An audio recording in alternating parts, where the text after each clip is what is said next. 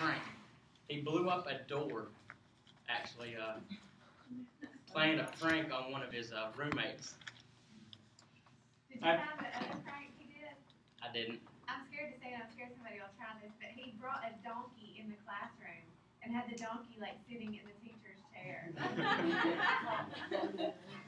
After he was expelled from Yale, he went and enrolled in the United States Navy as a midshipman in 1806. This event led to some of his writings about war and his tactics, war tactics and all that. So,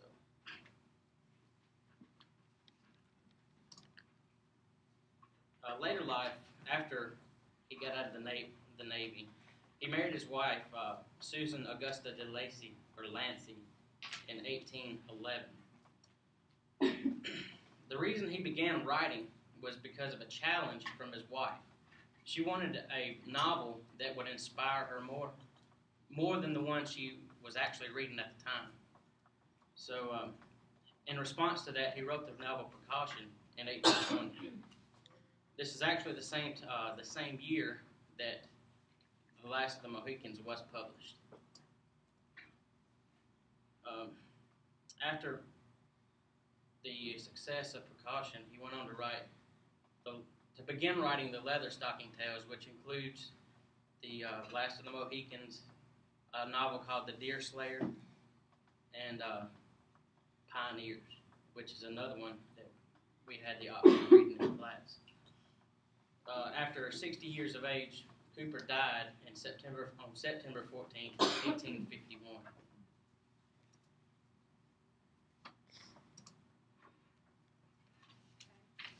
The events that I thought that happened that was most important in his life is when he went to the Hudson River region and he became acquainted with Indians of Central New York State and seeing the art of wilderness survival, and then he meets a white man that hung with the Indians and they had came to his home, and so that based his character, Hawkeye, that's what he based his character off of. And then Hannah, his sister, died because of injuries by falling off a horse. And the capture and murder of Jane McRae by Indians influenced his creation of Cora and Alice, whom he presents as delicate and vulnerable. And then The Last of the Mohicans revealed Cooper's preoccupation with the discontinuation of both a way of life and family line. His family fortune was turned into misfortune, the dynastic legacy that once seemed certain was not to be, and the only dominant theme in his life, one which premeditate his novels. Some of the events that occurred during the setting of the novel, which was in 1757, was the French and Indian War was occurring, which is also known as the 7 Years' War. And the main focal point that is occurring during the novel is the siege of Fort William Henry. Fort William Henry was a fort, it's still there, on the Otsego Lake, also known as Lake George in New York. It's upper eastern New York, not far from the Canadian border. Some events that occurred during the writing and publication of the novel, which again was in 1820, America was recovering from the War of 1812. This again leads to a segue into where Cooper picks up some of his ideas, because the novel is set during a war, and he was a midshipman and in the Navy. This is where he gets some of his ideas about having it occur during the French and Indian War.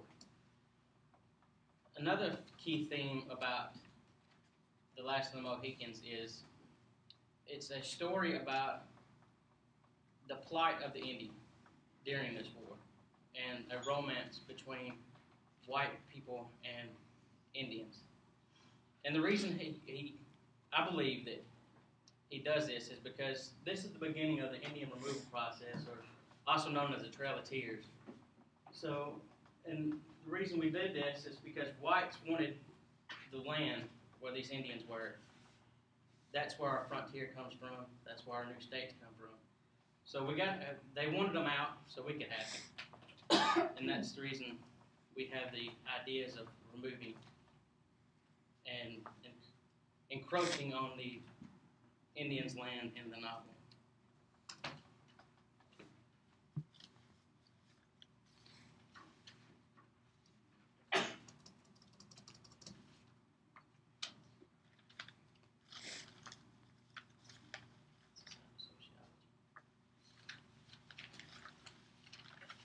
Okay, the countries that were in the war were France and Great Britain, and it was the certain types of Indians, and then it was Hawkins, the white man.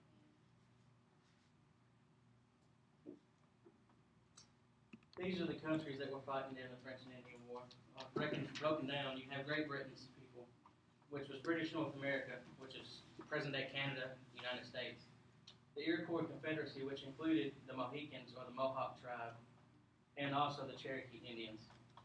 On the French side, we had the colony of New France, which would be our British colonies. The Wyandotte Indians, or the Hurons, which is the antagonist in the novel. And you also had the Algonquins and the Shawnee Indians. There are many gender roles in the novel, but as you can see, they're basically the same. You have the homemakers and the farmers, or frontier people. They're all, you basically have the same thing going on here. Medical providers and hunters.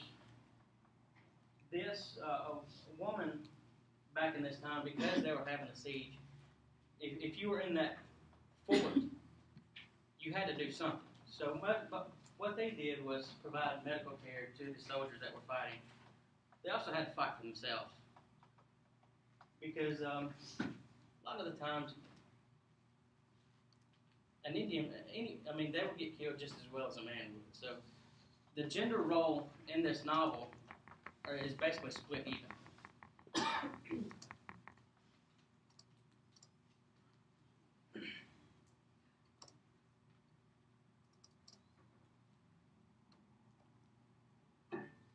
interactions between societies.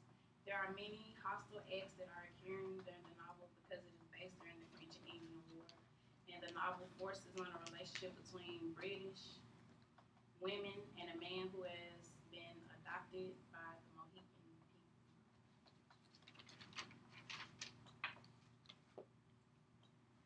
There are many different social classes represented in the novel. You have the aristocrats, which is back in this time, which was like the rank of major on up.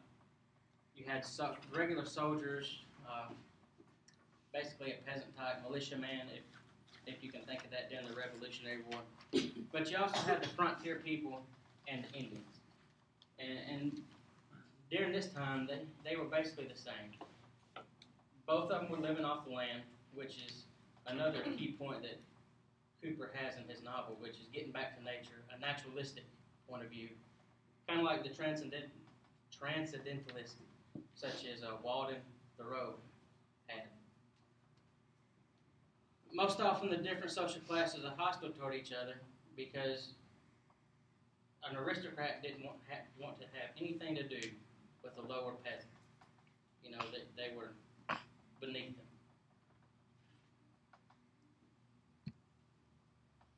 Okay, chapter format allowing for easier presentation of new ideas and expansion on previous statements. Uses of terms that the average person would be able to understand. And pull characters from a base that the reader could easily identify with creating that would ultimately be called the American hero. This point right here is the reason that this is American literature.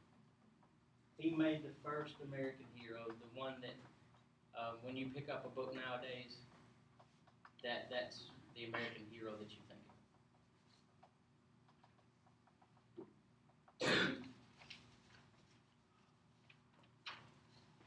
Cooper was able to relate to a naturalistic point of view by incorporating many scenes which involve man's relationship with nature. Such scenes, for example, are shown in the fact that a central theme is the pushing of frontier man from urban society in the wilds of America.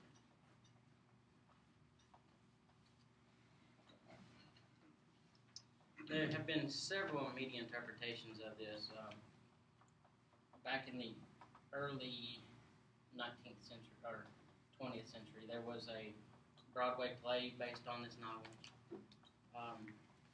But the most notable adaptation is the 1992 motion picture.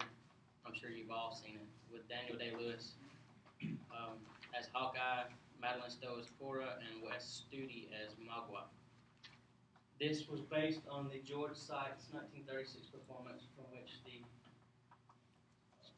get the 92 movie. That's it.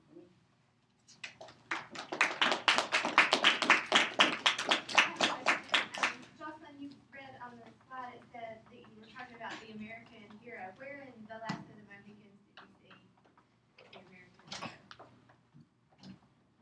Well, I seen, like, when he was trying to save the girls, when Uncle and Hawkeye and his father were trying to save them, I seen like he was trying to be an American hero. Who was like the quintessential American hero? Who was Cooper's, in your opinion? What you mean? Hawkeye Who was the? Yeah, Hawkeye was the main hero in this because he was fighting for his love, he was fighting for his principles, and that's what every American really wants to do, is have it their way. All right, Cooper seemed to be the first to really care about like the environment and the Native Americans and seemingly women too. What do you think? Did y'all see any events maybe in his life that would make him kind of this compassionate person with this big perspective that nobody else of his era really thinks about? Living in Cooperstown, with it being a frontier town, that's what made him really think about nature and the people that he surrounded himself with. That's what he grew up as, a frontiersman, so he grew up with nature. Do you think he would care at all that that's like the baseball capital of the world now? Not really. Okay, thank y'all very much. Okay, so several announcements. Before Monday, you need to read your assignments on Hawthorne, take your quiz, and write your blog. And I'm just going to be straight up with y'all. There are a lot of you that are not reading.